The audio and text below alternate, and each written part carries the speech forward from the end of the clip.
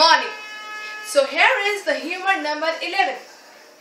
Rahul Gandhi walks into a bank to cash his check. As he approaches the cashier, he says, "Good morning, sir. Would you please cash this check for me?" Cashier says, "It would be my pleasure, sir. Could you please show me your ID?"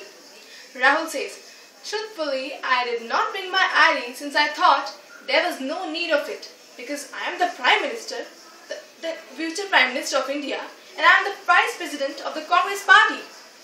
Cashier says, "Sir, I know, but rules are rules and we have to abide by it, and I must insist on seeing the ID."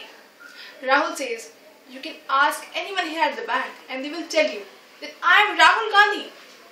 Cashier says, "Look, sir, you will have to do something to prove that you are Rahul Gandhi. What can you do to prove that it is you?"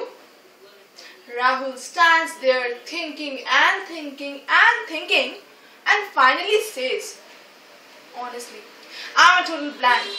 I just don't know what to do. There's nothing that is coming to my mind.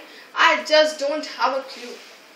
Cashier says, "Sir, shall I give you rupees 500 notes or rupees 1000 notes? Thank you."